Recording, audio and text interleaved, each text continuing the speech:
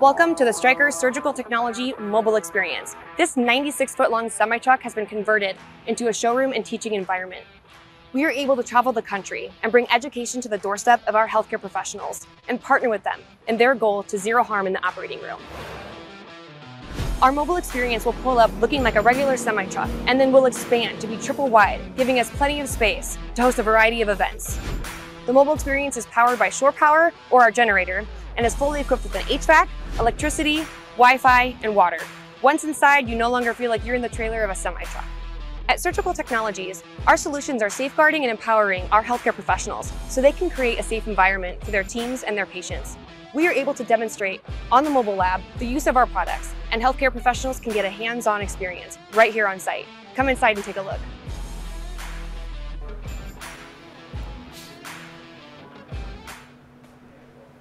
Hello and welcome to the AORN Virtual Guidelines Workshop, live from the Stryker Mobile Experience here in beautiful Phoenix, Arizona, titled Surgical Smoke and RSIs, Guidelines and Technology to Support Zero Harm.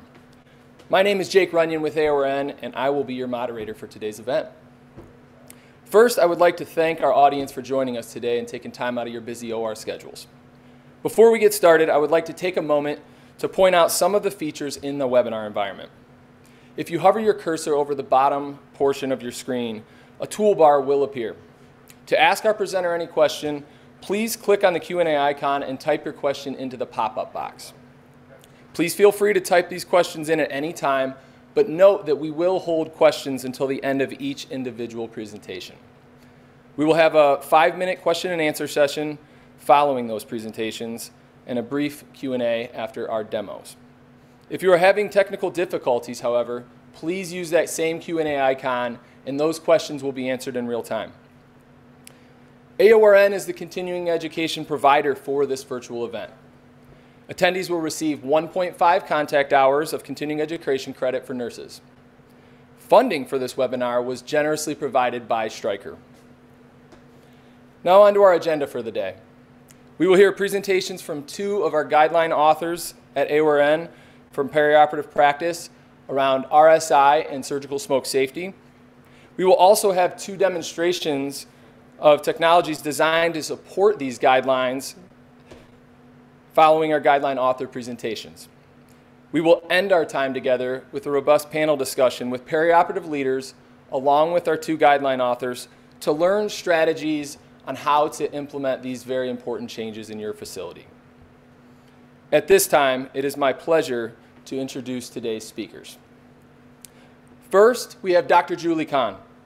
Starting in 2003, Dr. Kahn has worked in 8 operating rooms across the United States, all the way from Boston to Hawaii, giving her that well-rounded perspective of her clinical practice. She completed an MSN as a clinical nurse specialist in 2007 and a doctorate in nursing practice in 2017. Much of her work has revolved around professional development of perioperative nurses and ensuring excellence in patient outcomes. Dr. Kahn has worked as a perioperative practice specialist with AORN since 2017 and is currently revising the guideline for medication safety for publication next year. Yeah, that's what Justin told me. At this point, I'm going to turn the webinar over to Julie.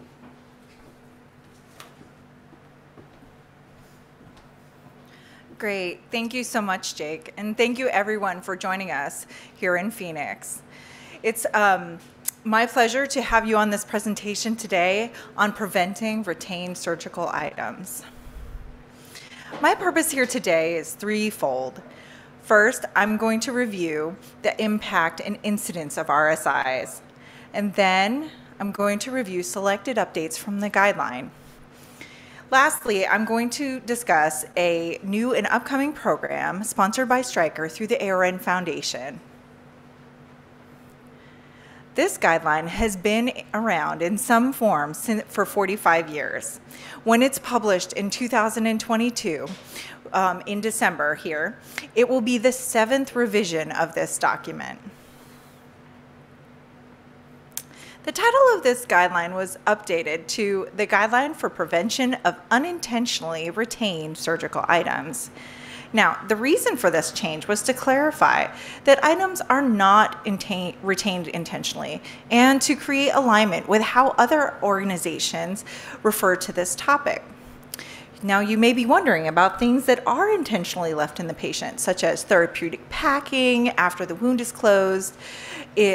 When that happens, that is an unintentionally retained surgical item. There might also be other items, such as biliary stents or urinary stents, where implantation of that item was intended only for a short period of time, such as 30 days or 6 months. Items that were retained in the patient after they're intended to be removed would also be unintentional. Now, I want to start by discussing some of the changes that were made to how this guideline is organized. On the screen, the figure on the left is from the current 2021 edition, and the figure on the right is the table of contents from the 2022 revised edition. Let's start at the top. The first section has been split into 2 sections. The first section still contains all the content on teamwork and personnel in specific roles, like the circulating nurse or the anesthesia professional, and how they can prevent RSIs. In the current edition, that section is very large, and it had this natural breaking point right where we started to discuss how to count or how to manage count processes. We decided to move that content into its own section named Standardized Procedure. Next, you'll see on the right that under Section 6, we adjusted the title to include explants. We added this because there is a recommendation in that section specific to removal of implants. Next is a new section on preventing retained foam pieces from dressings used with negative pressure wound therapy devices. And last, you'll see that there is a new section on education. While rare, the true incidence of RSIs is unknown. Rates of RSIs vary widely depending on the source, and it is believed that RSIs are underreported and underestimated, which is concerning since they are the most commonly reported sentinel event to the Joint Commission. Most people quote Dr. Atul Gawande, who estimated in 2003, based on 1999 data, that 1,500 RSIs occur annually in the United States. A 2020 study, more recently here, by Dr. Gunnar et al. On RSIs at the Veterans Health Administration surgical programs reported in their study an incidence rate of 1 in 23,908 procedures. Important to our discussion today is that most of the reported RSIs are surgical sponges. And while sponges have been reported as retained behind the eye, the ear, and the nasal cavity, and during less invasive procedures, most RSIs are in fact retained in the abdomen, pelvis, and vagina. The patient's body can react severely to a retained sponge. There are known risk factors and contributing factors for RSIs. Risk factors include patient and procedural characteristics like incorrect counts, long procedures, or more than one procedure. And most contributing factors boil down to human factors such as distractions or fatigue, leadership, including failure to follow policy and procedure, and communication breakdown. Harm can include infection, abscess, adhesions, fistulas, perforations, reoperations, and sadly death, to name a few. There is also emotional harm to patients and their families that is hard to quantify. And last but not least, there is cost. There is state penalties, litigation and settlement fees, reoperation, and length of stay fees, to name a few. Additionally, the perioperative team members could, in these events, also experience a phenomenon known as second victim, where they may feel disbelief, anxiety, or fear about the event or potential future events. And because of the harm of RSIs, they can be associated with those substantial costs that I outlined. Reporting these events can vary between facilities, but the reports of the event are generally made internally to the accreditation body, to the manufacturer, and to the state and FDA. The 2022 Guideline for Prevention of Unintentionally Retained Surgical Items is just chock full of recommendations to help you prevent and reduce the risk of RSIs. Now, we don't have time today to cover all of these solutions, so we're going to focus on technology. However, before we do, it is important to understand the implementation of any technology without a consistent interdisciplinary process, standardized procedures, and a robust understanding of the risk of RSIs at your facility may not be as effective. Today I'm going to focus on the updated and new recommendations in the section on adjunct technology that pertain to retained soft goods. This section has about 3 significantly changed recommendations and 7 new recommendations.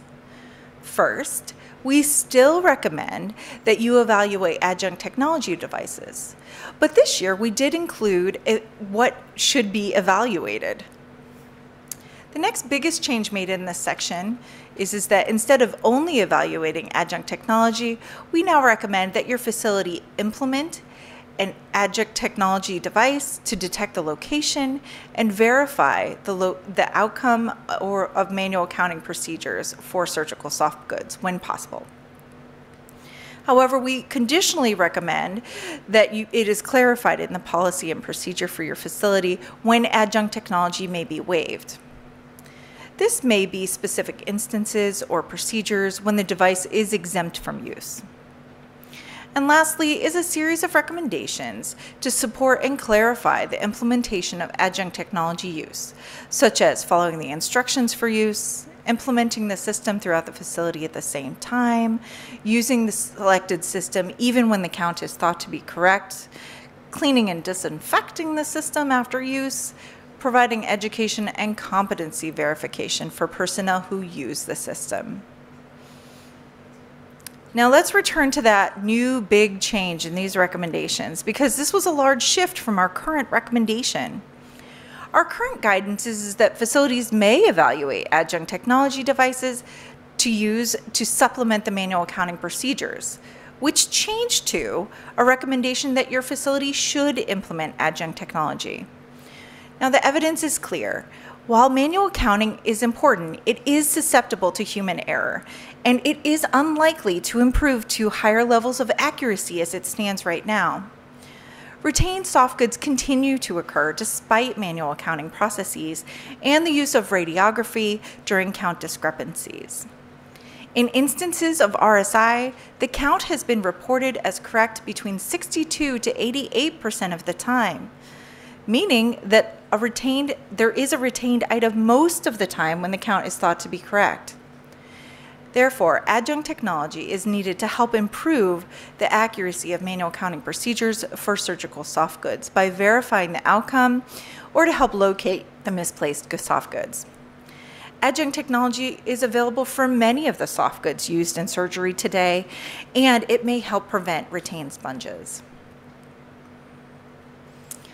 Also in Section 9 is a series of recommendations intending to keep patients safe while using adjunct technology devices, specifically those that use radiofrequency or radiofrequency identification. The devices that use RF or RFID technology have the potential to cause electromagnetic interference, also known as EMI, in other electronic devices also being used with that patient. Now, there are a few reported instances of temporary pacemaker inhibition when it stopped working, when adjunct technology devices that use radiofrequency have been used. A study on the electromagnetic compatibility of passive RFID readers suggested that EMI may vary depending on the frequencies used, and that the lower the frequency, the more likely the risk for interference. Therefore, it is important to notify the team before using adjunct technology devices that use RF or RFID. This may allow the team, and especially the anesthesia provider, to prepare for the device being used. Reports on EMI on RF adjunct technology devices suggest that EMI may be avoided if temporary pacemakers are set to asynchronous mode before using the device. that is the adjunct technology device. Setting the temporary pacemaker to a synchronous mode, however, may not be optimal in all patient situations, and therefore the researchers did suggest that providers weigh the risks and benefits of pacemaker inhibition individually. Because of the potential for inhibition of temporary pacemakers, it's also recommended not to use the pacemaker or implant or not to program, the pacemaker, a pacemaker, or an implantable cardioverter defibrillator, otherwise known as ICD, when using adjunct technology devices that use these settings. All right. A methodical wound exploration has been recommended for many years, including the use of a camera for a methodical wound exploration during MIS or minimally invasive procedures. This year, we also added a recommendation on methodical wound exploration of the vagina when it is entered during operative or other invasive procedures such as vaginal deliveries. In a study of 319 retained surgical sponges reported to the Joint Commission between 2012 and 2017, 23.9, that is almost 24% of those retained soft goods were retained in the vagina. And of those 24%, 82.2 of those were retained after vaginal delivery. The researchers in that study did recommend a vaginal sweep. We have also recommended the use of pocketed sponge holders for many years, but this year we did add language that the background color should provide contrast. Using a pocketed sponge holder system that has a clear background can affect the ability of personnel to distinguish the number of sponges in each device when there's multiple layers of filled pocketed sponge holders hanging on the same stand. Using pocketed sponge holder systems with a contrasting background may provide improved visibility of those sponges in the device. Sponges could appear white or red depending on whether they have been used. We also have recommendations on following the manufacturer's instructions for use, placing the sponges in the holder with care to prevent unintended separation of the horizontal pocket perforations, and discarding the holder and using a new holder when the pocket perforations do become separated unintentionally. The anticipated e-release date for this guideline is Thursday, December 9th. This is when the guideline will be published on eGuidelines Plus for those facilities and individuals that have a paid subscription. The guideline is also scheduled for publication in the 2022 print edition of the Guidelines for Perioperative Practice book, which is usually available in January of each year. Now soon, we'll be unveiling a new Center of Excellence program to help prevent RSIs.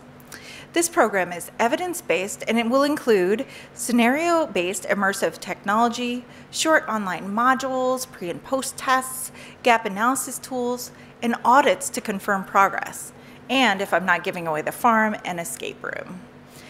You can sign up to be notified when the program becomes available through the QR code link here on the screen or the website. This program is sponsored by Stryker through the AORN Foundation. Here are the references for this presentation. And I just want to end by saying thank you for all you do for perioperative patients in our profession. If you want to hear more on this topic, I'll be speaking on all the guideline updates during a recorded webinar here shortly in November and at the 2022 AORN Global Surgical Conference and Expo in New Orleans in March. Registration for the expo will open shortly. Have a great day. And now I'll take any questions from the audience. Thank you, Julie. At this time, I would like to invite our audience to ask any questions that you may have for Julie, as we really do want to hear from you. Please be sure to use that Q&A icon at the bottom, and I will read them for Julie. Julie, first question is, as you've sifted through all of this research for your guideline revisions related to RSI, what would you say is your biggest aha moment? Oh, that's great. Thanks for that question. I would say one of the biggest aha moments I had in the guideline revision process was related to the amount of sponges that are retained in the vagina and vaginal cavity area. Sadly, there is quite a lot of sponges in that area retained, and that points to the need for implementation of adjunct technology and robust counting processes with the team in all areas of the facility, including labor and delivery, but also not to forget other areas such as cath lab and EP lab and all those kind of spaces. So don't just use it in your OR, use adjunct technology in many places, and that will help reduce the rate of retained sponges, at least in the vagina and also in other areas. Thank you, Julie. You hit on the topic of human error, and I know as we've discussed, it's just always going to be there. In your research, did you see any specific data or statistics around the possibility of human error? Oh yeah, that's another great question. Thanks, Jake and audience here. Manual counting continues to be important, and we continue to recommend it. It is one of the primary methods of helping to prevent retained surgical items. But what the literature does show is that it is fallible, and right now it's unlikely to improve to higher levels of accuracy. That the rate of retained items overall, when a count is correct, is between, and I know I stated it earlier, 62 to 88%. So anything that we can do to help us assist us in getting better at knowing whether there is or is not something retained is really important, and that is part of that manual counting accuracy. Hope that answers that question. No, very well stated. Thank you, Julie. We have time for one last question, Julie, and the question is there a recommendation for the pocket holder placement in regards to the surgical field? Just to clarify, like how far it can be from the surgical field? Yes. No, there's not a recommendation on that on the length, the distance between the two.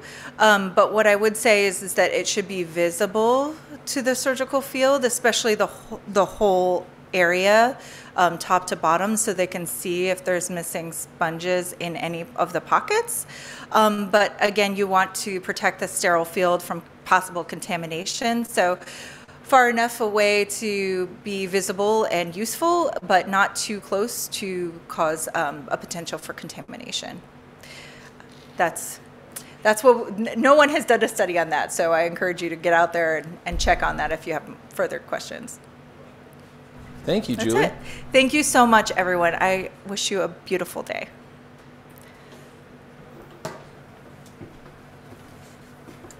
Thank you again, Julie, for that informative presentation. Very well done.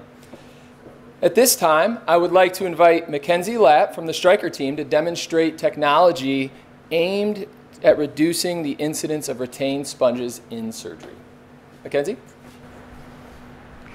Thank you. My name is Mackenzie Lapp, and I am a marketing associate with Stryker Surgical Technologies. I'm here today to talk to you about our journey to zero harm, specifically our journey to zero retained surgical sponges. Here to help with that is SurgiCount Plus, our sponge counting system. I'm going to give you a quick product demo of it, but before I get into that, just a reminder, we will be taking questions during this time, so go ahead, type your questions in the chat, and we'll answer in real time, or else circle back around to them at the end. So our SurgiCount Plus system comes with three main components, the first being the hardware. So this hardware can be used in any procedural room where you are counting sponges. Next, we have the surgical sponges themselves. So these sponges are uniquely identified utilizing an RFID tag. Each sponge comes with a one-of-a-kind alphanumeric code that allows us to identify and track each and every sponge that gets used in a case. Next, we have our universal reporting tool. So this is a back-end database that uploads all of the case information from this tablet and from the case and can be connected to your hospital's EMR. Now, let's get started. First, you're going to scan your circulator ID. Next, you would scan your patient ID. It can be the wristband, it can be their barcode. And now we will select service. It comes with a pre-populated set of options. You just choose the one that fits. Now we'll start the case. It takes you to this count in screen. You're going to take your pack of sponges, wave it in front of the reader, and as you can see, we have 5 18 by 18 laps counted in. At the end of the case, you switch over to that count out screen, and following your hospital's policies and procedures, you're going to scan out each sponge one by one.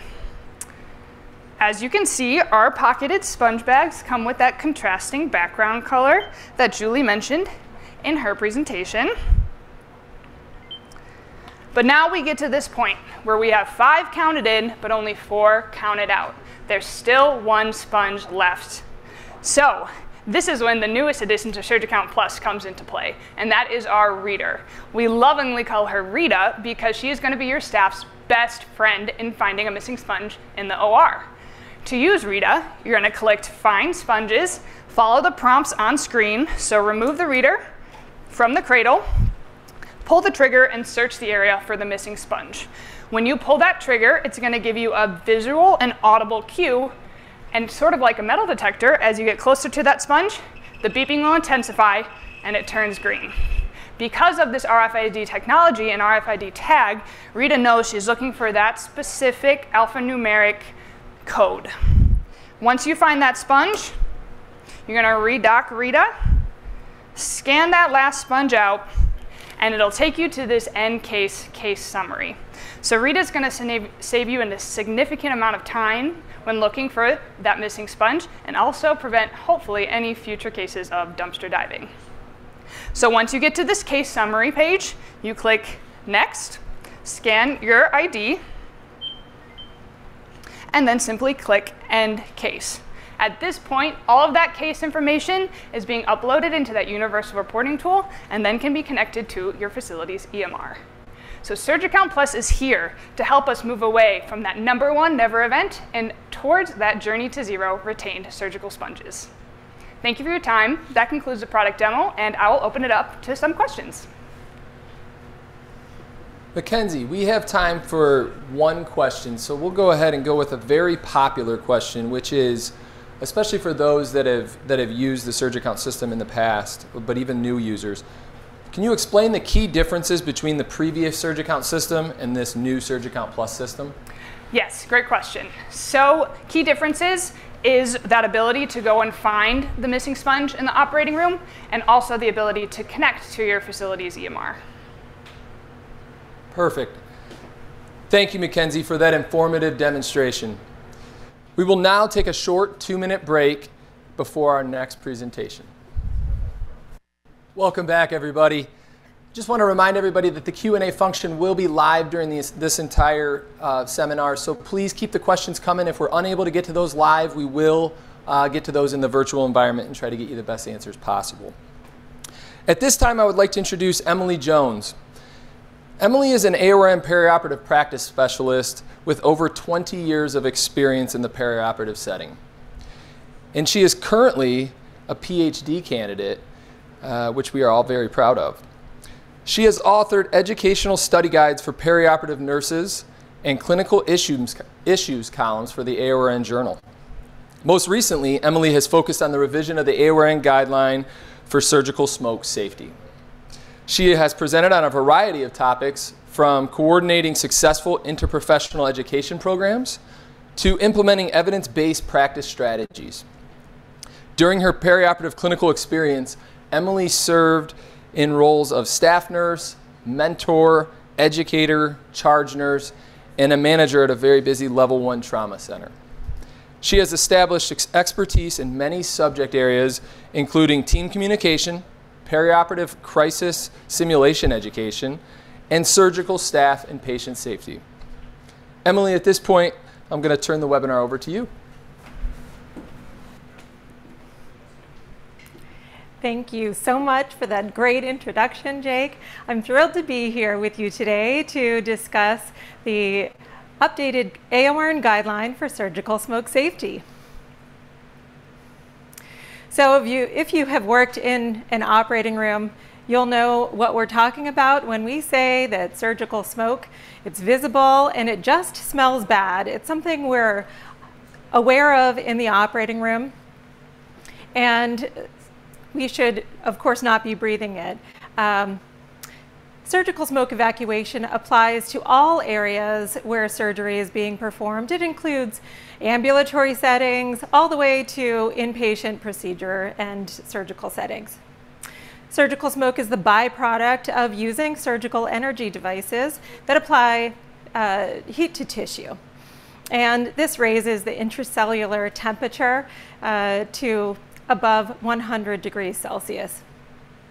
And as we use these surgical energy devices in the operating room, which are critical to patient care, we have to be aware of the importance also of evacuating that surgical smoke. Surgical smoke is also referred to as surgical plume, smoke plume, bioaerosols, laser-generated airborne contaminants. But throughout this presentation today and throughout our guideline, we will be referring to it as surgical smoke. Ever since the introduction of the electrosurgical unit in 1926, personnel in the operating room have been exposed to the odors and the hazards of surgical smoke. Research, the first research that analyzed the contents of surgical smoke was as early as 1976. The Occupational Safety and Health Administration, or OSHA, recognizes that many healthcare workers are exposed to the hazards of surgical smoke. In 1988, OSHA issued a hazard information bulletin on surgical smoke, initially acknowledging surgical smoke as an emerging problem, though since then no specific OSHA standards address surgical smoke. In 1989, researchers with NIOSH, the National Institute for Occupational Safety and Health, evaluated the effectiveness of smoke evacuation for laser surgery. Then, in 1996, NIOSH published a hazard control for surgical smoke. And so, as you can see in this timeline, there have been many organizations, including AORN and NIOSH, that have recommended surgical smoke evacuation for over 25 years. However, staff members and other members of the operating room continue to demonstrate a lack of compliance with surgical smoke safety. So let's get into the updated guideline. The updated guideline has been reorganized to better align with the CDC and NIOSH hierarchy of controls. This emphasizes the importance of considering elimination of the hazard as the first and most reliable strategy to reduce risk. We'll discuss that application in a few moments. The guideline sections are similar to the previous version, with only a couple of small changes. You'll see that filtration was added to the title of the smoke evacuation section. This term has been added to this section and throughout the guideline where it's appropriate to really highlight the importance of filtration in conjunction with effective smoke evacuation. You'll also notice that respiratory protection has been placed into its own section. Of course, AORN continues to recommend that healthcare organizations provide a surgical smoke-free work environment and that organizations evaluate the perioperative team members' risk of exposure to surgical smoke. This assessment may include job description or tasks that place a team member at risk, types of procedures where surgical smoke is generated, types of tissue involved in surgical smoke production, length of time surgical smoke is being produced, and the availability and use of surgical smoke management systems. Now here's that CDC NIOSH hierarchy of controls, controlling exposures to the hazards of surgical smoke is fundamental to protecting workers. This hierarchy of controls has been applied to surgical smoke safety as a means of determining how to implement feasible and effective controls. You can see at the top, the most effective method is through elimination and substitution. Though we recognize that this is not always feasible, so moving down this hierarchy, engineering controls include physical changes to the work environment that will minimize the healthcare workers' exposure to the hazard. Engineering controls include surgical smoke evacuation and filtration, and working in operating rooms with a minimum of 20 air exchanges per hour, though we don't rely on that. Administrative controls, continuing down in that hierarchy, are used in conjunction with the other controls that more directly reduce exposure to the hazard. And then the last line of defense is personal protective equipment, and in this case, respiratory protection.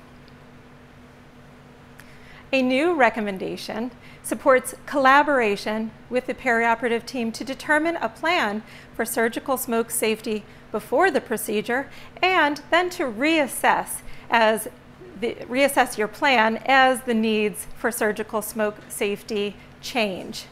So how can your team accomplish this?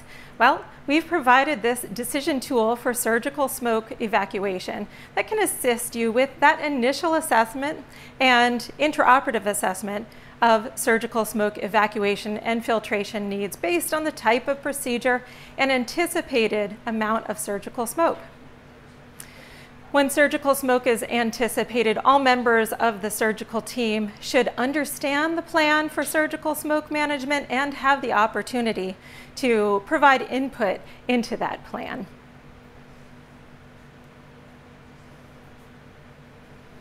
AORN continues to recommend that facilities should evacuate and filter all surgical smoke.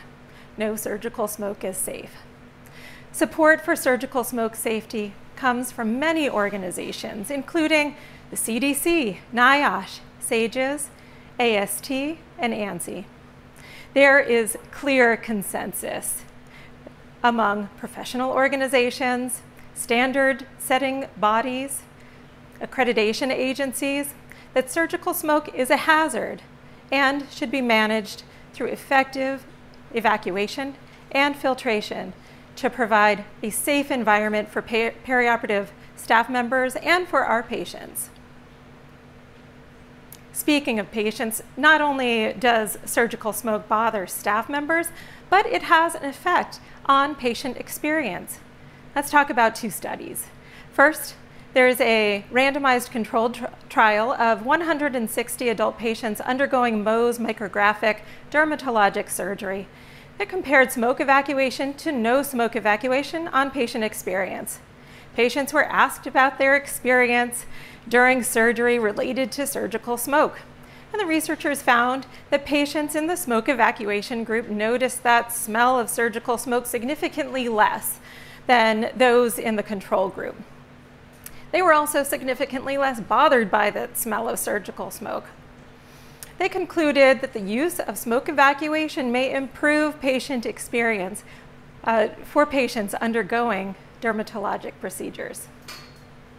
Another study, this is a comparative pilot study, the researchers surveyed 36 patients about their perception of electrosurgery smoke. Also, patients who happen to be undergoing Mohs surgery. And so they compared no smoke evacuation to smoke evacuation use. And when no smoke evacuation was used, all of the patients reported perceiving a burning odor. They also 66%, about 66% of them reported that odor was unpleasant. And this is compared to the period during closure when smoke removal was used, when only 16% of patients reported an unpleasant odor. And so the researchers in this study concluded that smoke evacuation can create a more pleasant patient experience. And we know patient experience is very important. But let's also talk about smoke evacuation effectiveness. The researchers of a prospective randomized study sought to evaluate the effectiveness of surgical smoke evacuation during breast surgery. So they measured environmental conditions such as total volatile organic compound levels and also formaldehyde levels. They measured this at 2 locations within the operating room, near the OR table and away from the OR table. They measured personnel exposure levels of various personnel in the room, including surgeons, surgical assistants, scrub nurses, circulating nurses, and anesthetists. This happened during breast surgical procedures. There were about 30 patients in each group. The analysis demonstrated that the use of surgical smoke evacuation had a significant effect on lowering total volatile organic compound levels and formaldehyde concentrations at both locations. The researchers also performed a multiple regression analysis that revealed that the surgical smoke evacuator was a factor that significantly impacted personal exposure to formaldehyde and acetaldehyde for the entire team. The conclusion here was that surgical smoke evacuators are effective in reducing personal exposure to the hazards of surgical smoke. And in another quasi-experimental study, researchers found that smoke evacuators are beneficial, and they found that surgical smoke evacuators can reduce surgical smoke by up to 99% when used under optimal conditions. Let's talk about the types of filters. An update was made to the types of filters for surgical smoke evacuation and filtration. This states that to use a surgical smoke evacuator system that contains an ULPA filter with an activated carbon filter when surgical smoke is anticipated. So manufacturers design filters with various components, and combination filters do offer a variety of benefits. Pre-filter captures small amounts of liquid or tissue to protect the filter from debris or damage from moisture. Pre-filter may be made from sponge or wire material and may include a container or fluid dropout of some sort. The ULPA filter captures particles in surgical smoke with an overall particulate efficiency of not less than 99.999% at a tested most penetrating particle size. And typically for ULPA filters, this is around 0.12 micrometers. The activated carbon filter adsorbs gases in the surgical smoke, such as with volatile organic compounds. It also removes some of the odors in surgical smoke. Some manufacturers may even include specialized filters that adsorb specific gases. And this recommendation not only applies to surgical smoke evacuation systems and laparoscopic systems, but also when using a medical surgical vacuum with an inline filter. We continue to recommend the use of surgical smoke management systems during minimally invasive procedures. A new recommendation includes options for surgical smoke evacuation equipment during MIS procedures, such as trocars with built-in filters, tubing, or accessories with ULPA and activated carbon filtration. Activated carbon filters in laparoscopic surgical smoke evacuation equipment reduce the levels of volatile organic compounds released during surgery. And this is supported by the evidence, of course.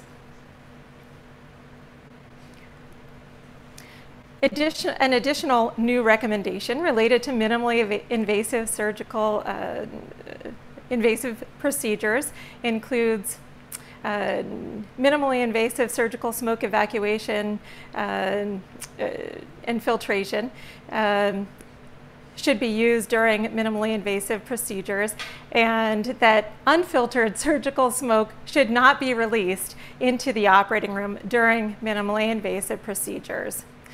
Before the removal of trocars, the insufflation gas may be filtered using a mechanical desufflation or a passive filtration method.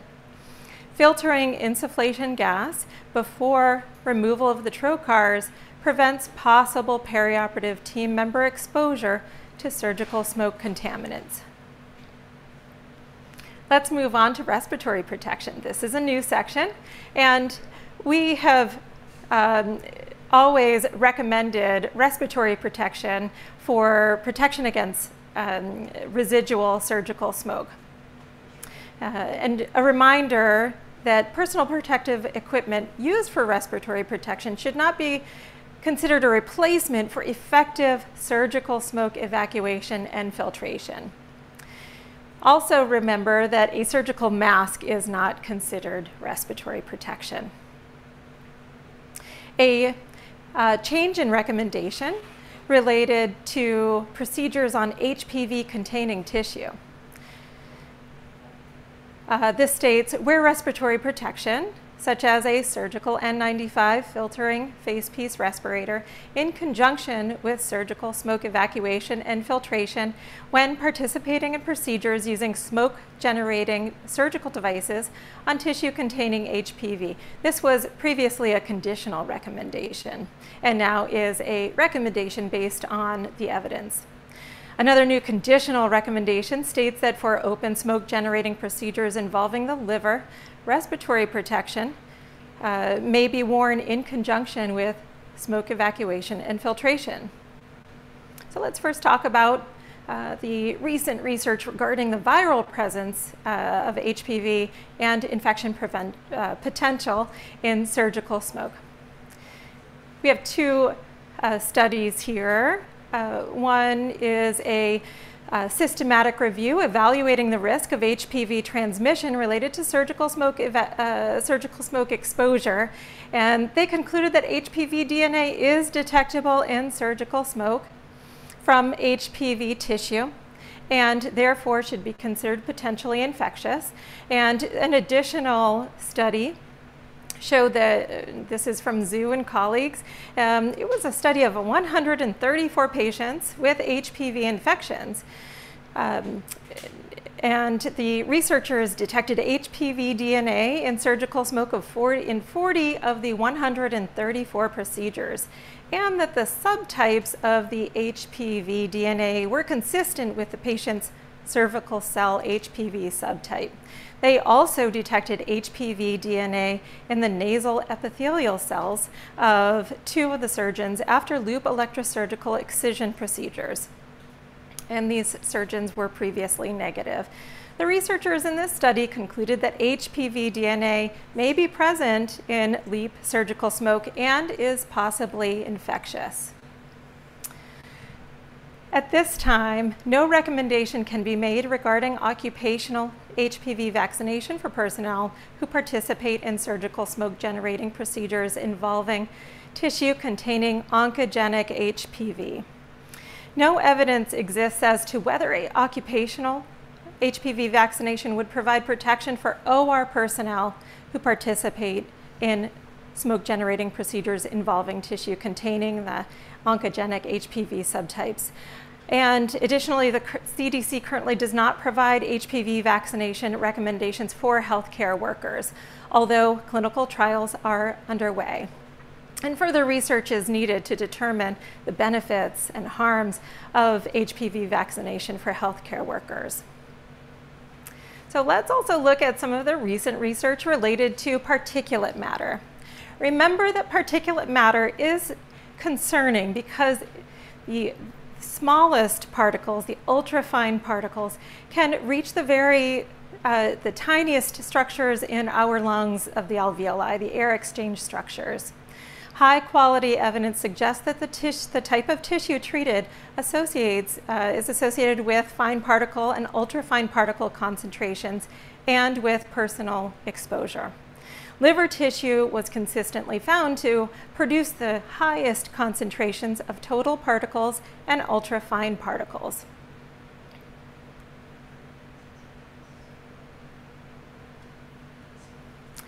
So moving on to our education section. The section here really did not change significantly. We did update it with information related to the updated recommendations. You can always reach the education products for AORN every time a guideline is updated with the Guideline Essentials. That QR code will take you directly to the full suite of Guideline Essentials. Policies and Procedures section has not changed significantly, but what we did add was a recommendation to include procedures for reporting injuries or failures with surgical smoke evacuation devices that potentially affect patient or staff safety. The FDA provides information about medical device reporting. So you can go to fda.gov. That link there will take you to more information related to device reporting. And in section 6, our quality section, we continue to recommend that facilities identify barriers to implementing surgical smoke evacuation and filtration in the perioperative setting and to address them through interventions to improve smoke safety practices. Now, new evidence also suggests that there are barriers related to wearing the recommended PPE as secondary protection against residual surgical smoke. So we also added a recommendation to include identifying those barriers in your facility.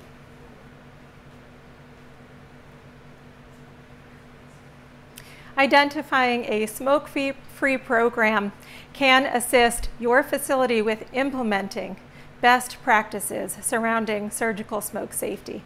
The mission of AORN is to promote safety for patients undergoing operative and invasive procedures. AORN also believes that all perioperative staff members should have a safe and healthy work environment. AORN has available the AORN Go Clear program. This is a surgical smoke-free recognition program and is free of cost. It provides a comprehensive approach to assist facilities in becoming smoke-free. Visit AORN.org for more information on that. And again, this is the suite of guideline essentials that I do want to highlight. They include relevant case studies, articles, key takeaways, templates for policies and procedures, FAQs, and helpful videos. You can even download a presentation that you can customize to fit your needs. And again, this is free to AORN members. And a quick discussion about advocacy, which is critical to becoming smoke-free. It is another way that you can impact surgical smoke safety at your facility. You can visit AORN.org. I've also included the Senior Manager of AORN Government Affairs, Jennifer Pennock's email here. You can reach out to her with questions about advocacy efforts in your state. Visit AORN.org, again, the Government Affairs page for tips, tools on ways you can become an effective advocate for surgical smoke safety. So these are just a few of the activities that the AORN Government Affairs staff engages in to lay the groundwork for successful surgical smoke safety evacuation legislation.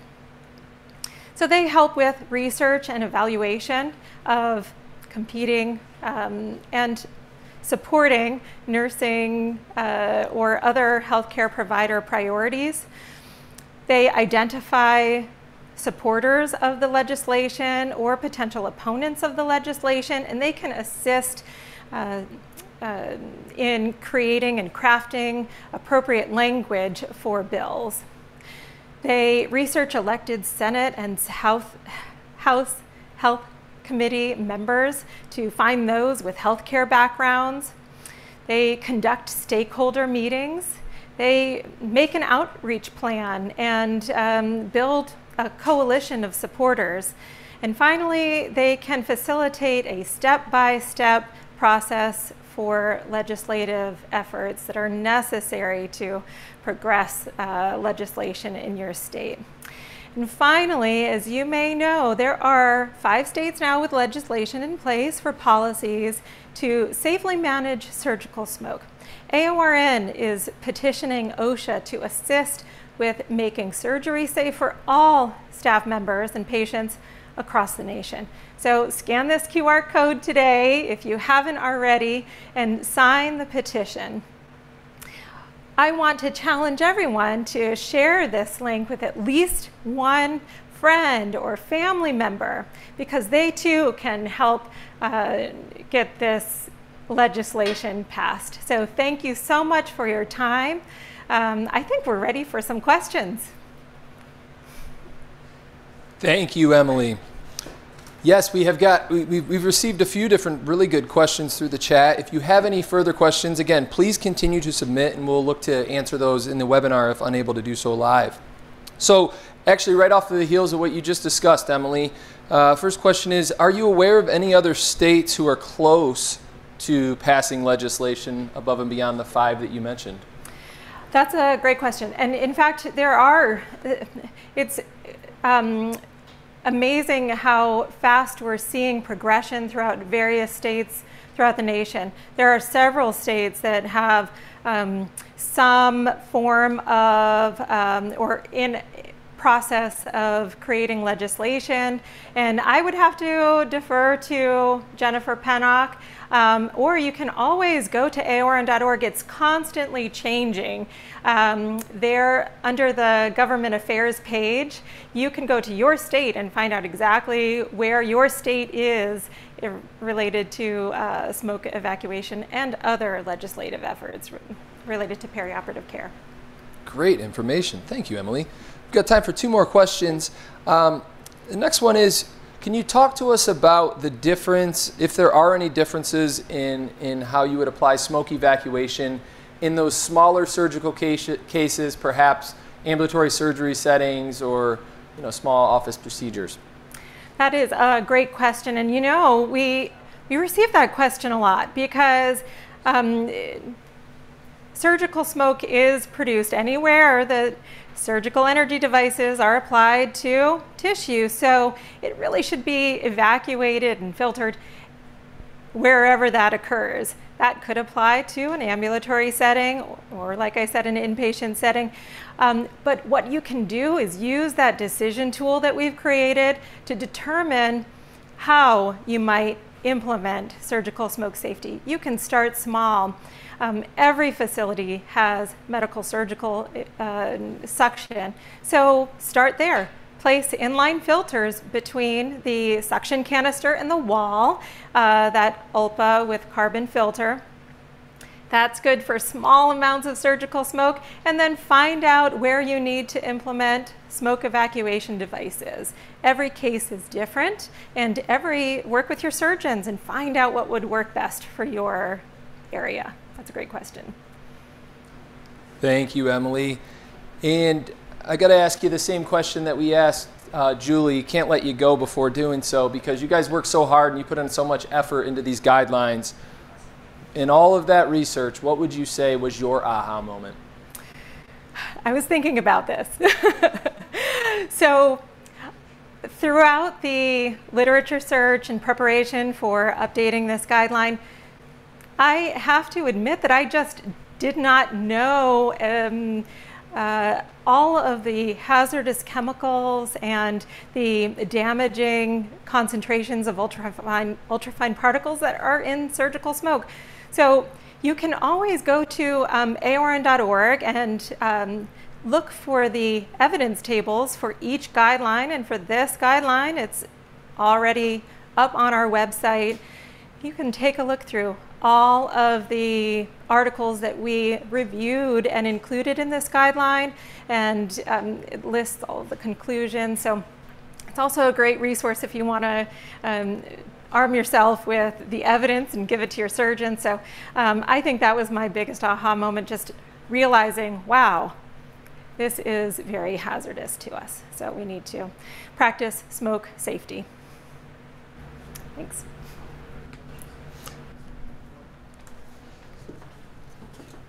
Thank you again to Emily, our future PhD researcher. That was a very informative presentation. At this time, I would like to invite Mackenzie Lapp back from the Stryker team to demonstrate technology aimed at reducing surgical smoke in your OR. Hi again. For those of you that may have tuned in a little later, my name is Mackenzie Latt, and I am a marketing associate with Stryker Surgical Technologies. We are going to continue to talk about our journey to zero harm, this time our journey to zero surgical smoke. Before I give you a few product demonstrations, another reminder, we are taking questions in the chat, so type those up. We'll answer them in real time or circle back to the ones that we missed. So our Stryker Surgical Smoke Evacuation Solutions actually starts with our Neptune. Most of you are already familiar with Neptune as a constantly closed fluid waste management system. What you may not know is it also is a smoke evacuation device. So it comes with an ULPA filter that's actually housed on the side of the Neptune. This ULPA filter meets AORN's filtration efficiency requirements in that it is 99.999% efficient at its most penetrating particle size. It also has that pre-filter, that ULPA filter, activated carbon filter, and post-filter that Emily talked about in her presentation. We try to make our smoke evacuation solutions as customizable as possible, including in our Neptune. So our Neptune has adjustable suction power settings, as well as 2 different smoke evacuation modes. It also has 3 port sizes for different size smoke evacuation tubing or other smoke evacuation devices. That leads us to our next solution, which is our SafeAir pencil. So our SafeAir pencil is a monopolar electrocautery device with integrated smoke evacuation. So it is the same size, shape, and weight as what you or your surgeon may be using today without smoke evacuation, but it has that added safety measure. So the surgical smoke is suctioned from the site through this suction sleeve, through the pencil and the tubing, and then safely filtered in our ULPA filter.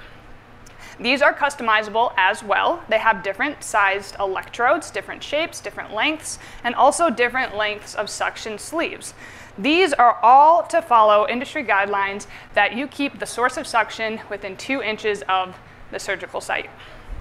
Our SafeAir pencils also come in a telescopic option, which extends that smoke inlet reach for up to 5 inches. I'm going to give you a product demo of these now using our SafeAir Compact. So our SafeAir Compact is just that, a more compact smoke evacuation device. It also has an ULPA filter that meets AORN filtration efficiency requirements, has adjustable suction power settings, as well as 3 different suction modes. I'm actually going to start with it off for our demonstration. So here, I'm going to take our SafeAir pencil and just give a few cuts. You can see immediately the amount of smoke plume that is created. 1 day in the OR is equivalent to smoking 27 to 30 cigarettes. To prevent this, we're going to turn on our smoke evacuator.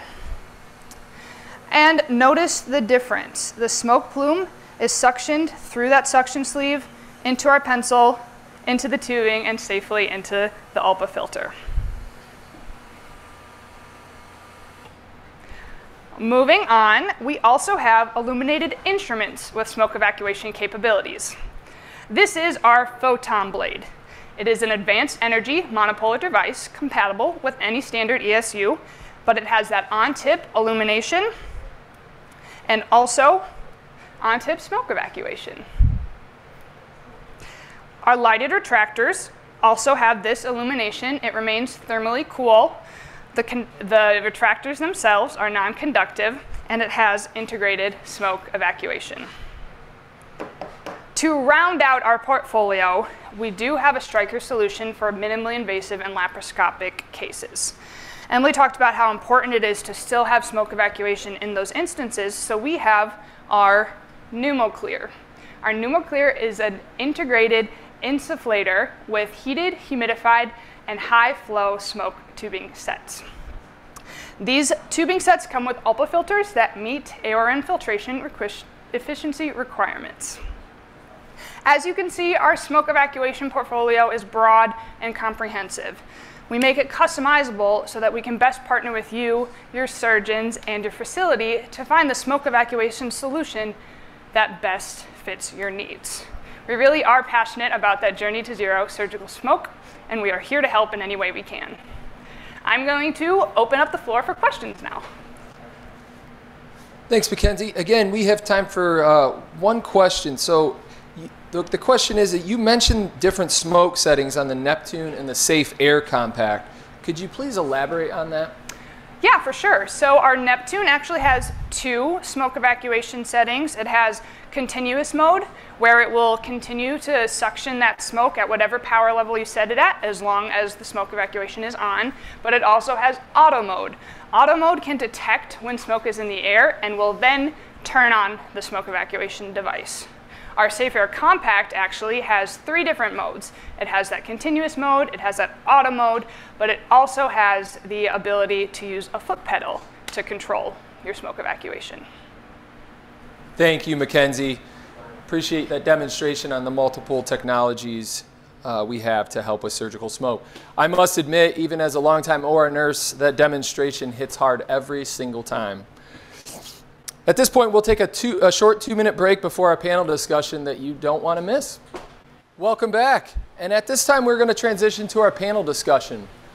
So to join our AORN Guideline authors, we're very proud to have 2 of our perioperative leaders and educators, Valerie Marsh and Tom Kraus. Dr. Valerie Marsh is currently a clinical assistant professor at the University of Michigan School of Nursing. Dr. Marsh has spent the last 9 years as a perioperative education specialist and nursing supervisor at the University of Michigan and has been teaching in different capacities for the last 30 years.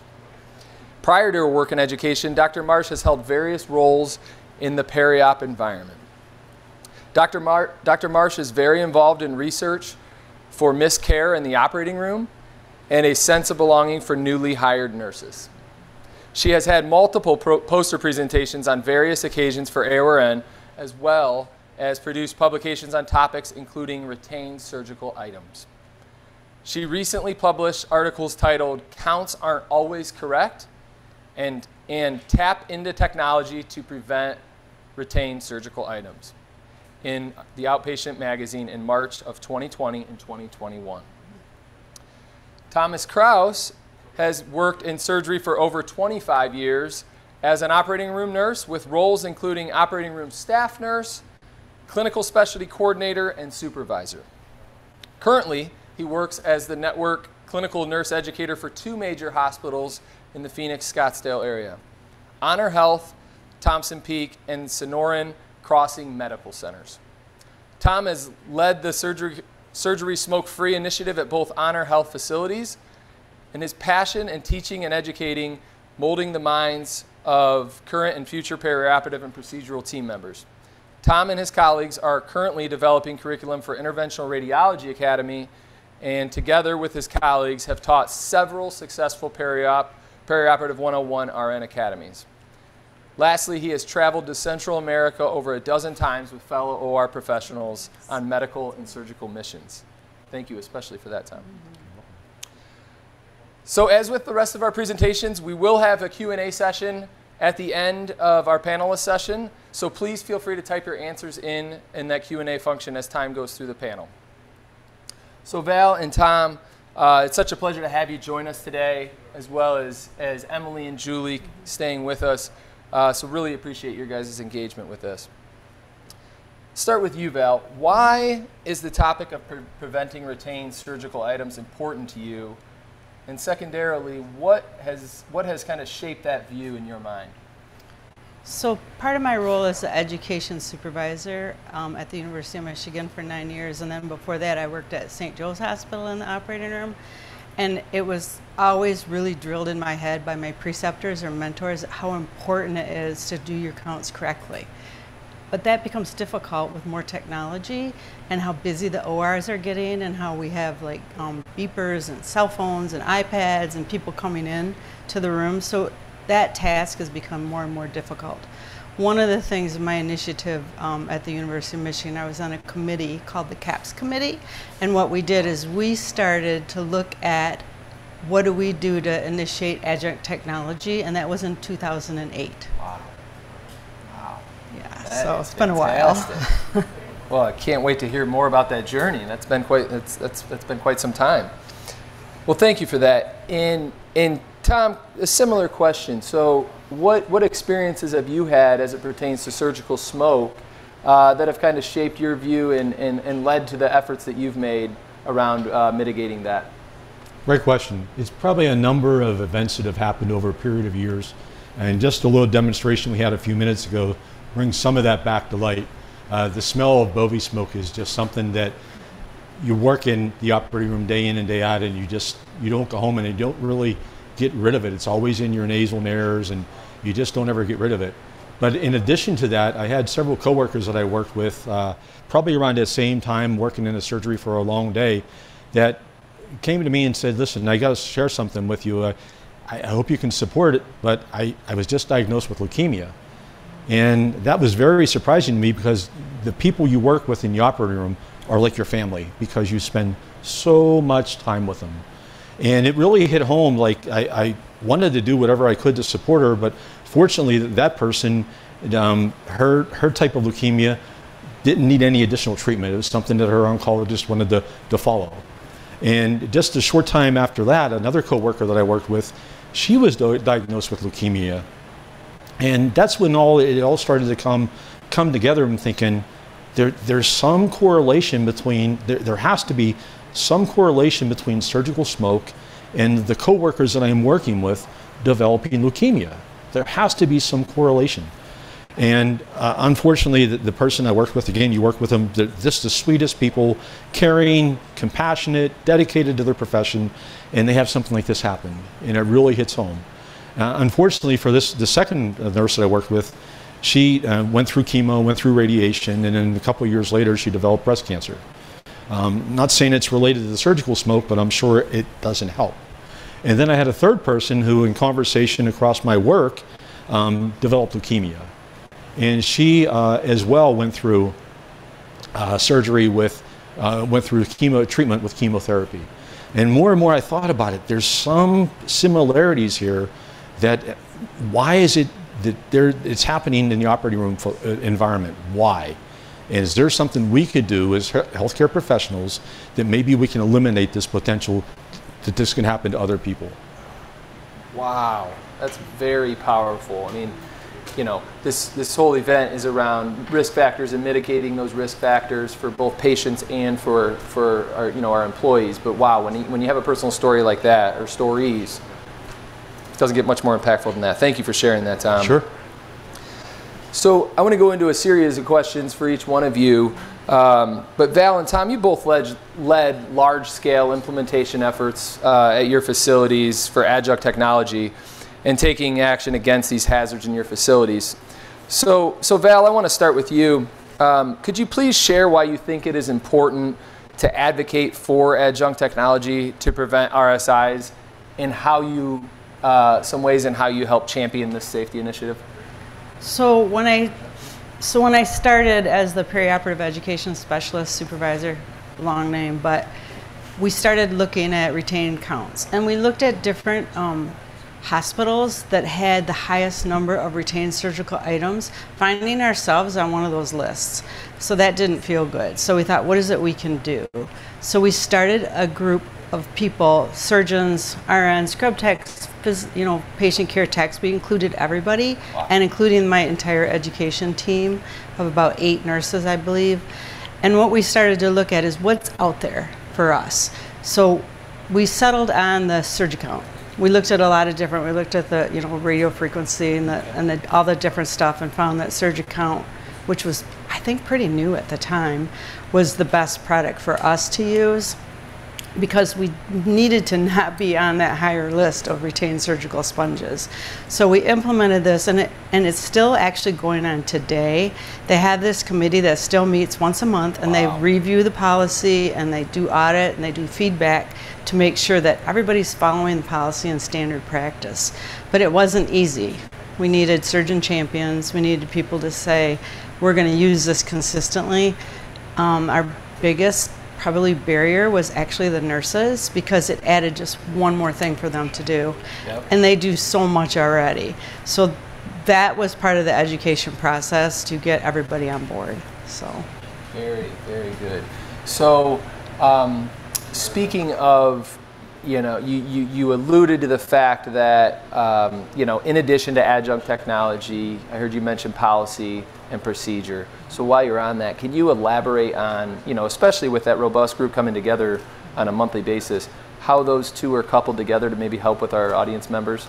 So what we did is once we decided the technology we wanted to use, we wanted to put it into our policy, but we also knew, and everybody should be reviewing their policies pretty frequently, at least every 3 years. So we looked at our policy and it was extremely long, probably 25 pages. We got it down to about 14 pages, still very long. It's always a long policy. Right. So what we did is we got people's input. So we had people we have multiple ORs. We have 4 outpatient sites and 3 inpatient sites, and we also included labor and delivery. So we brought all these people together to say, how is it we can use this technology, incorporate it, but make it work and make it something that we don't stop doing. And in the research that I did with translation into practice, is what it shows is if you don't audit and do immediate feedback, that policy or that standardization goes away. So once we did the implementation and the education, we constantly, for I think almost 2 years, did every 3 months, going room to room to make sure people were following the policy, doing standard practice. And an example is, and I believe Stryker teaches this too, but it's scan, break, count. When you put a sponge on the field, a package, you scan it, you break it, you separate it, you count it manually, but at the same time we're scanning it and we have the little barcodes so we know what is in each one. And so then what we have to do is make sure that people are doing that, because if you put a bunch of sponges on the field and just go scan, scan, scan, it's not the right way to do it.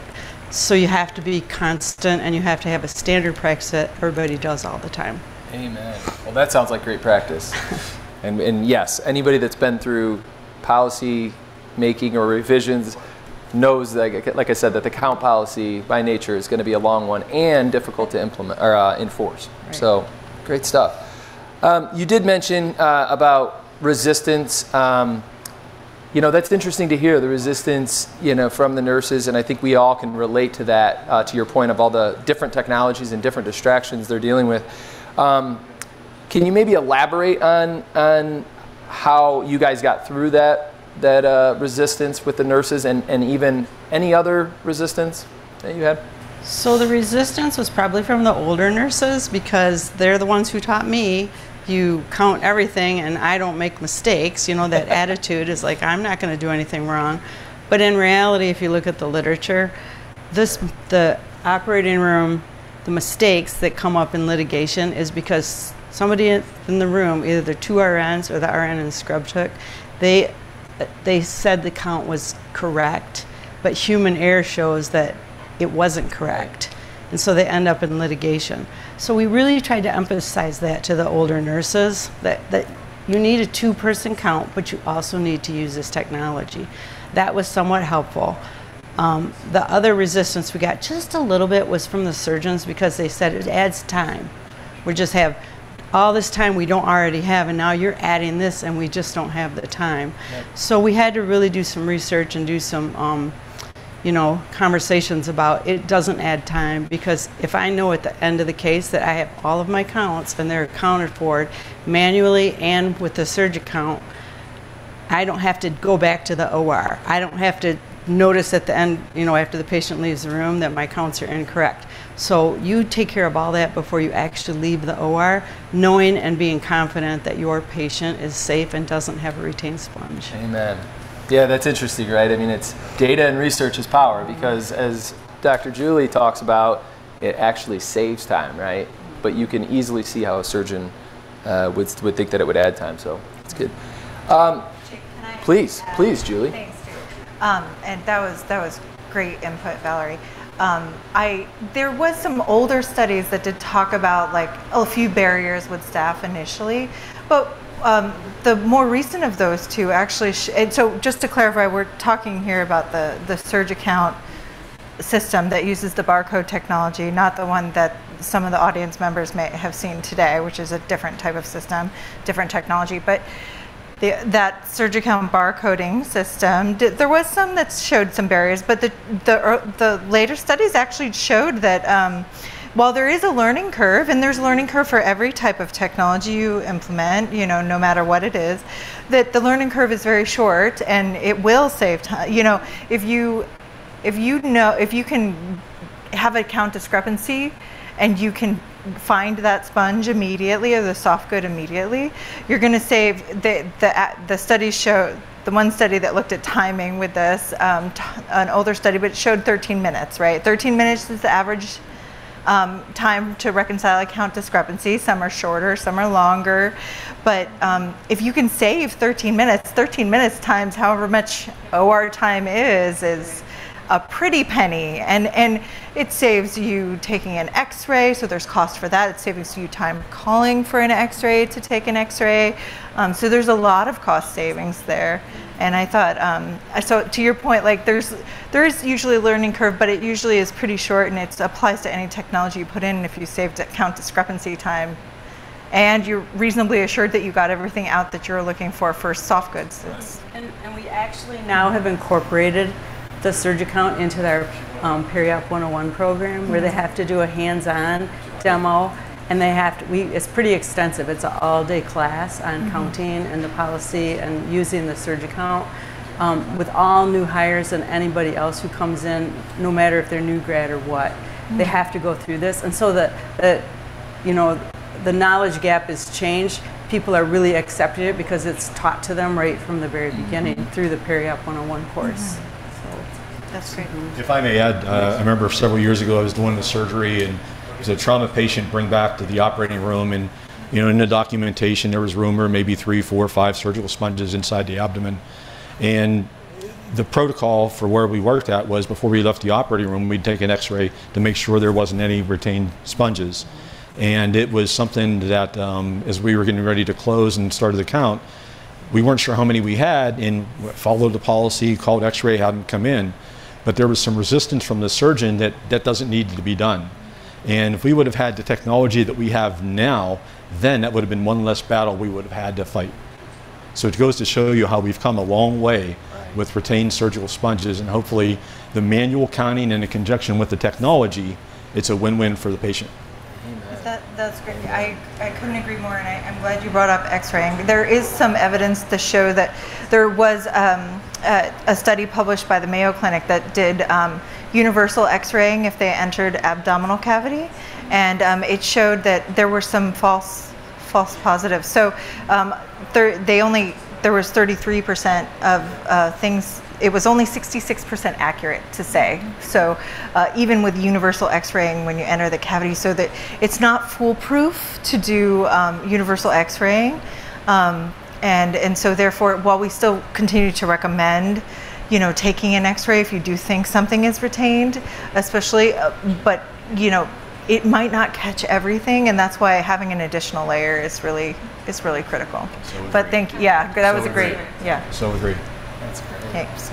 Well, I think you guys are starting to get to potentially one of the answers to my next question, which is, because, you know, unfortunately some of our audience members still have not adopted, we'll get to smoke more in detail, but, you know, either one of these technologies. So I want to ask each of you, what did it, you know, as perioperative leaders and influencers, what did it take to take the discussion around cost, you know, to administration, to your leaders, to make sure that they knew, even though it may be an increased cost, it was still needed?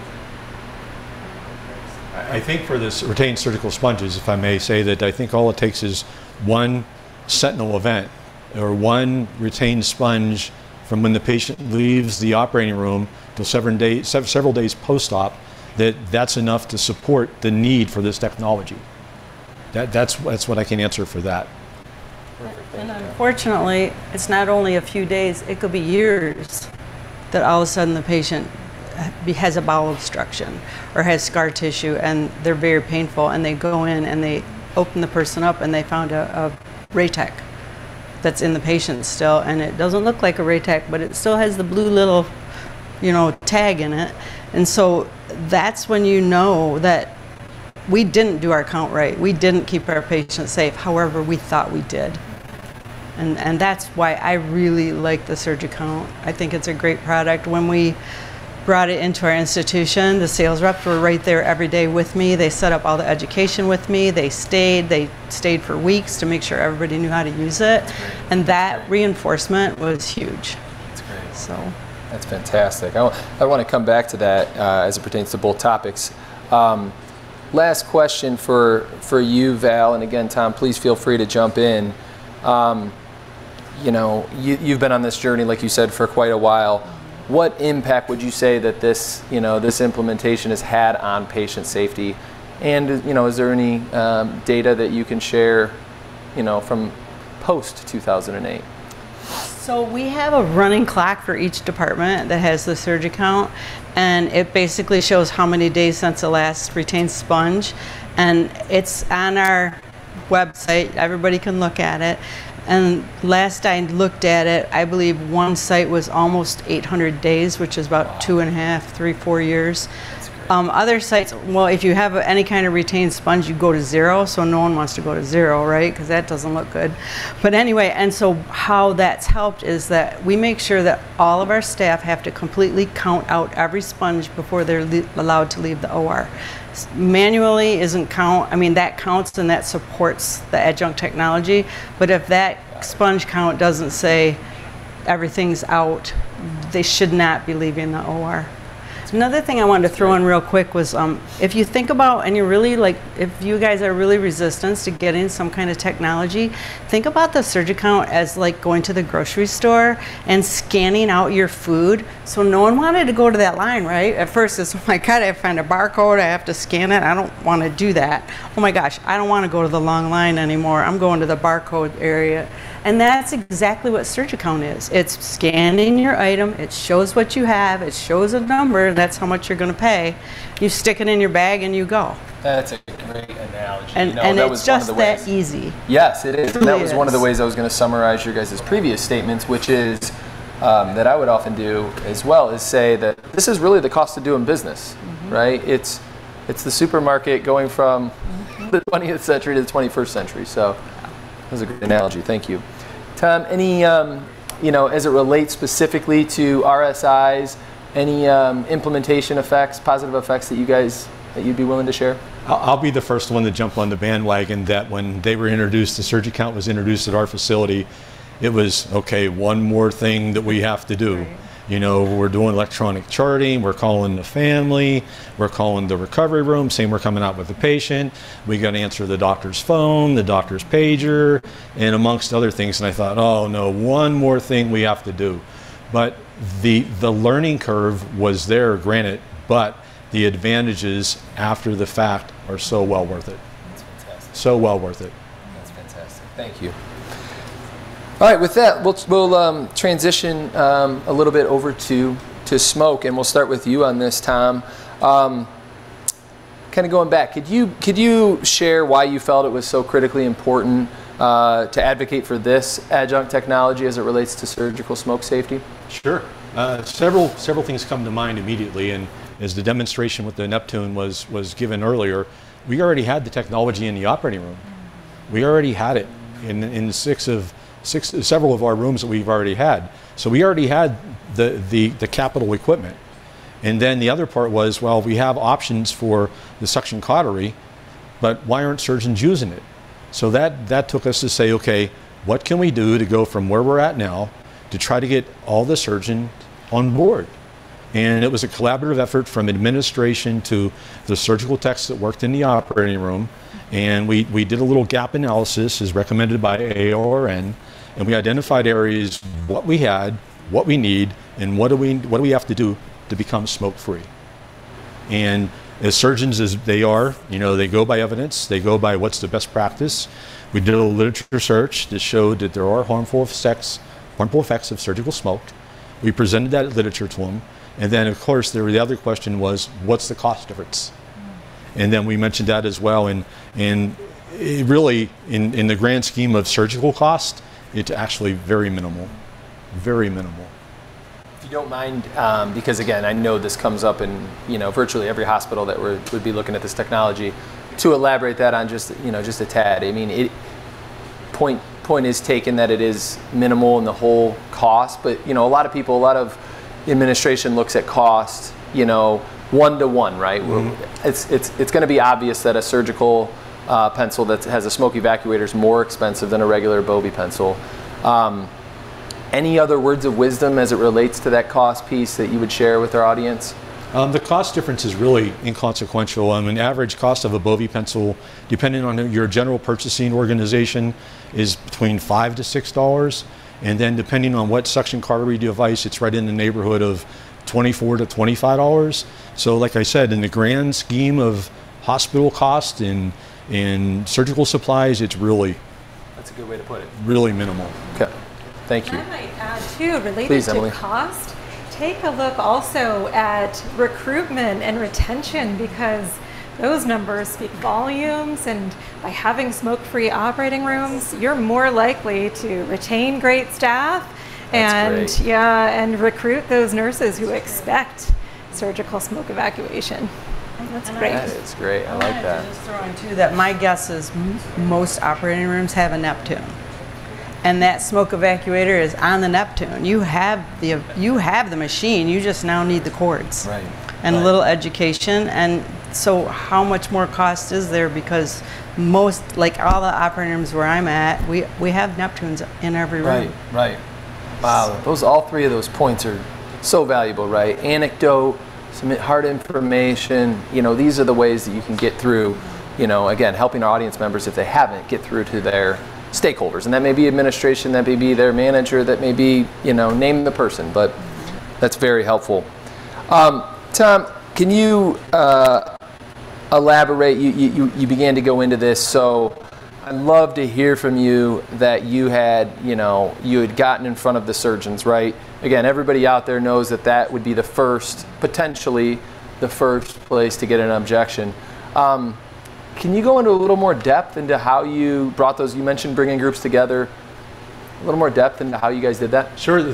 Probably one of the most, I could say, things that I had in common with the surgeons to build some kind of rapport was that when you're working in the operating room for years, you build a sense of them knowing you and you knowing them, and you get to say hi to them every day, and you work with them long hours, as I mentioned earlier, and you just get to know them. And one of the things that was successful for us in introducing the surgical smoke rollout was, hey doc, can I talk to you? I got a couple of minutes that I want to share something with you. I think it would be great for everyone that's involved in the operating room. Can I share something with you? We're going to be doing a trial. Would you be interested in it? That's fantastic. And that was, they hadn't had that option before, and they respected the idea that we were asking them for their input instead of saying, okay, this is what we're going to use. Right. And at that time, they respected that being asked.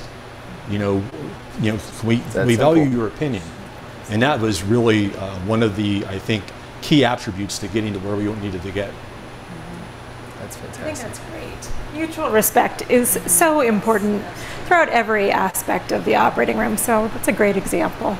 Thank you. Yeah. Speaking of, looking at you, Emily, one of the questions that came through our feed earlier when you were presenting was, is there any formal partnership between an AORN and the American College of Surgeons? And I don't want to put words in your mouth, and please elaborate if you feel comfortable doing so. But I know that when we've talked, it's been really getting to the level that Tom was getting to, right? It might need to be one by one. But that being said, is there any thing that you're willing to speak to in terms of how we would partner with that? First, to say that surgeons can be our greatest champion, and they are colleagues in the operating room. So I love the idea, yes, continuing to support mutual respect among our coworkers and whatnot. And that goes with anesthesia, surgical technology societies, surgeon societies. SAGES has made a statement related to surgical smoke safety, especially in light of COVID. So the support is there, and I think continuing to build that support and mutual respect is key to success for surgical smoke safety and for the use of other adjunct technology. So, yeah, there are partners. Yes. Absolutely. Thank you. Now, Val, on that note, anything that you'd be willing to talk through from your perspective for smoke? So before COVID, my director asked me to put together a team of people so we could do the Go Clear for AORN and implement that. And it was a big task to find all these different people that would be in on it, including some surgeons, and our medical director agreed. So we put together this committee and we really made a lot of progress.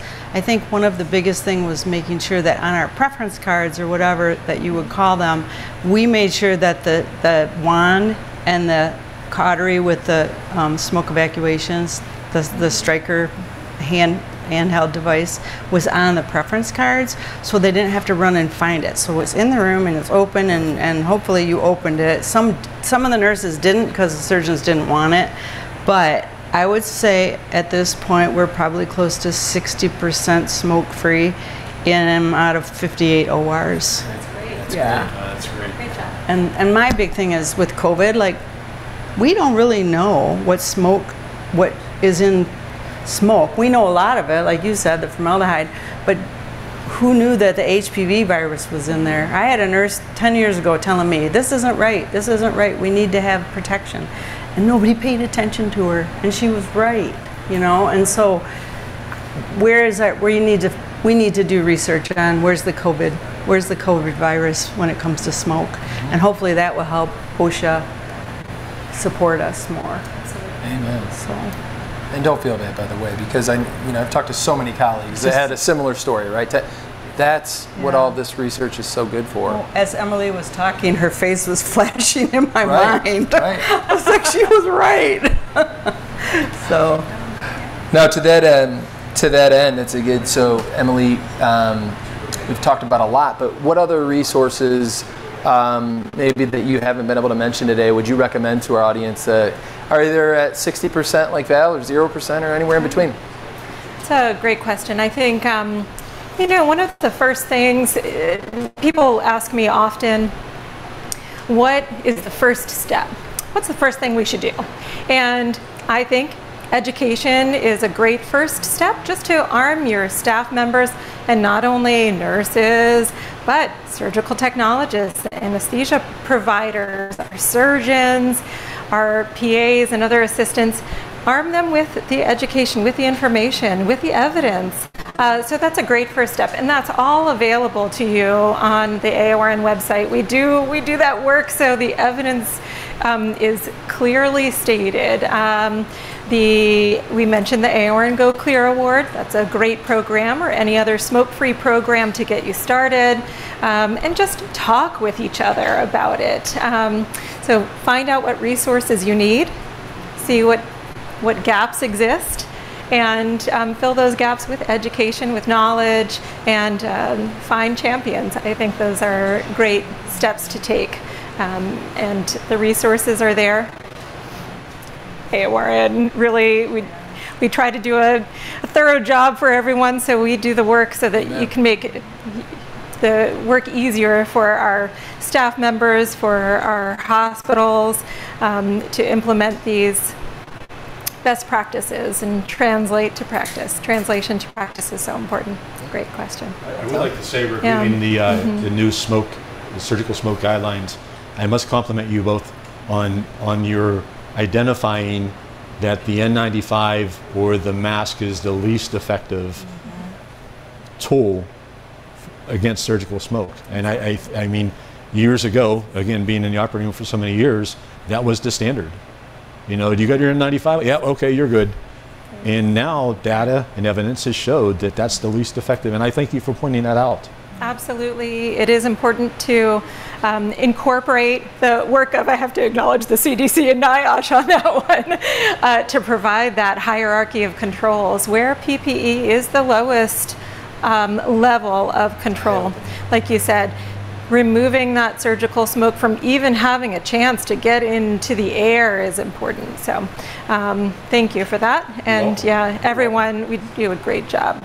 All of my team, all of our team, everyone at AORN. So thank you for that. We couldn't do it without, I mean, nurses in the OR advocate. There's so many nurses out there advocating for smoke legislation, smoke safety in their own facility. I mean, the work that you have done is also crucially important. So we thank you. Yes.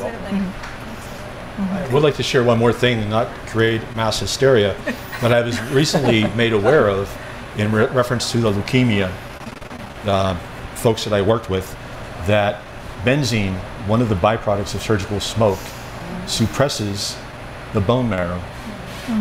So there's some correlation there between the surgical smoke, leukemia, and suppression of the bone marrow. And I think, and we were talking about this earlier, that I really think that the folks that work in the operating room, all of them, from the surgeons, anesthesiologists, surgical technicians, nurses, and all that, the number of folks that have been exposed and have suffered harmful effects is grossly underreported, or grossly unknown. Grossly Absolutely. unknown.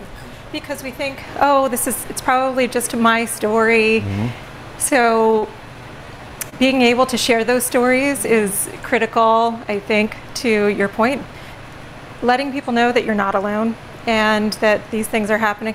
And research has demonstrated that perioperative nurses report twice the amount of respiratory illnesses as the general population.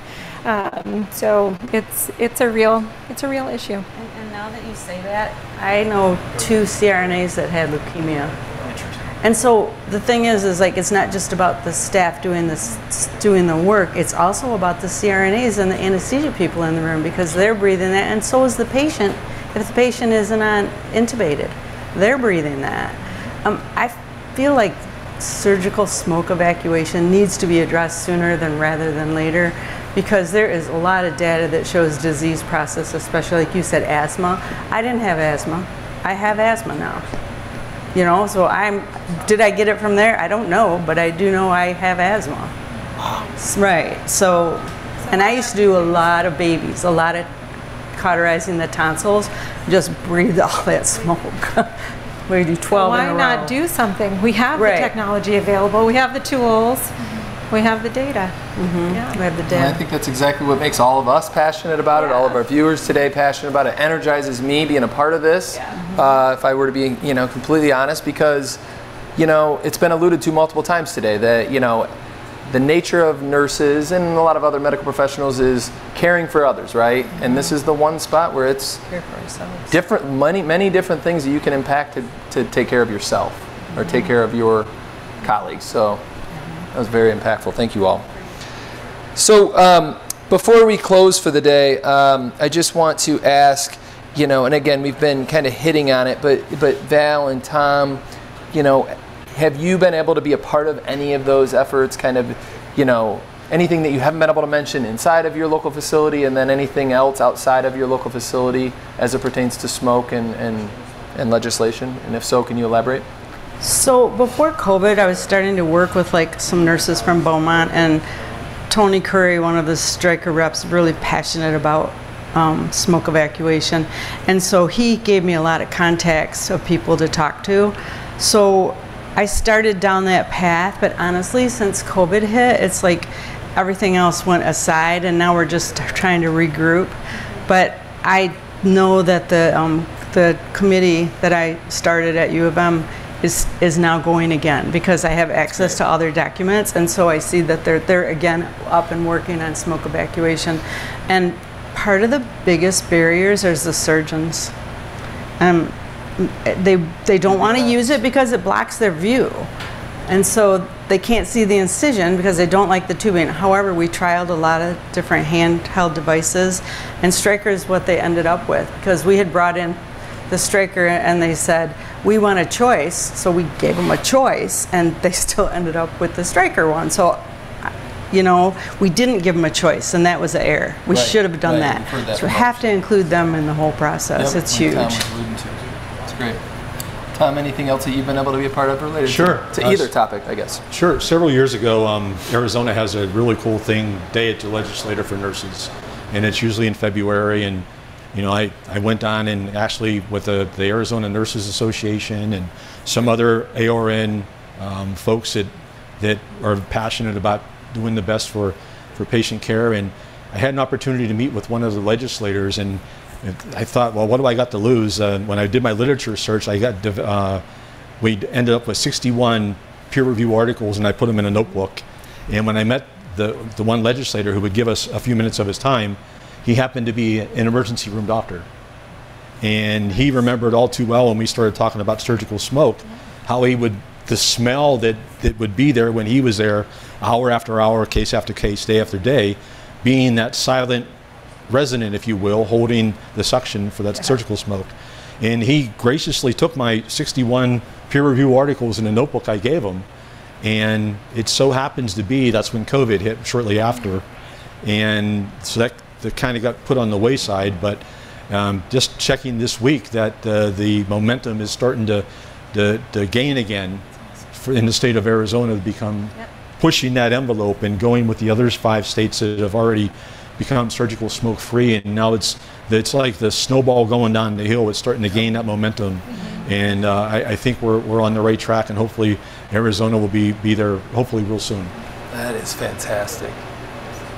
Well, everybody up here, you guys should all be so very proud of what you've been able to accomplish at your facilities in sharing these experiences with others that you know, again, maybe in a different part of their journey. So thank you all very much for joining us in the panel today.